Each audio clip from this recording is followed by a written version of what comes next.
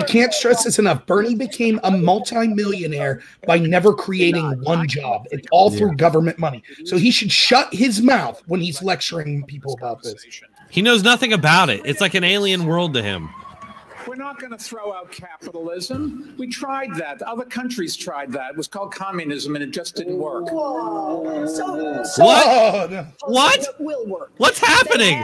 They're booing over this on communism? These people. Warren? Bernie? It will work. She just said it will work.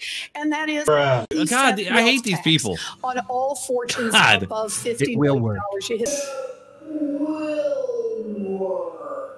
That's right, folks. You heard her right. She said that communism will work. I gotta say, I was kind of blown away by the reaction from both the Democrat candidates and the audience after Bloomberg dissed on communism. But then Warren actually says it will work. I can hardly even believe my ears. And scanning the news, I'm not seeing that anybody else really noticed that. I didn't even notice it at first. SJG Perspective picked up on it right away and kept trying to point it out to us. Another thing I wanted to mention, American Joe pointed out to me that all the clips that he was finding of this moment cut it off right after Bloomberg took the dig at communism. And as you can see here, they cut it off right before Warren says it will work. We're not going to throw out capitalism. We tried that. Other countries tried that. It was called communism, and it just didn't work.